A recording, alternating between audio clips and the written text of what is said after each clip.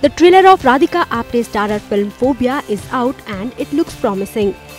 The trailer was launched at an event in Mumbai on Monday where Radhika Apte was present along with the rest of the film's team. The film is a psychological thriller that will see Radhika suffering from a type of anxiety disorder called agoraphobia. At the launch of the trailer, Radhika also spoke about her character in the film. Mehak is a very gifted artist. She's a painter. And she used to be a very independent, very free-spirited, liberal girl staying in Mumbai, just like me and most of us. She enjoyed her life. She worked a lot. And she was single and she enjoyed being single.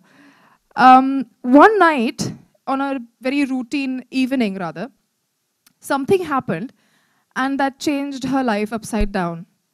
And her pretty colorful life became a nightmare almost. She basically developed agoraphobia. Now agoraphobia is not one of those phobias that you just saw. It's a fear of open spaces or public spaces. It's a very irrational fear, but it's a disorder. So she basically could not step out of the house. I don't know how many of us have ever experienced being locked in the house for 6 months or more.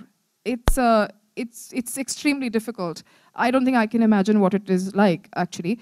But she was locked in the house for months, and everybody tried to help her, her family, her friends, herself. She tried to help herself too. But she eventually had to move into a new house. When she moved into a new house, there was a new trouble there. She realized that there was something in the house that was trying to drive her out, and that she couldn't really stay inside the house. But because of her agoraphobia, she couldn't even step out. And that is Mehak's story.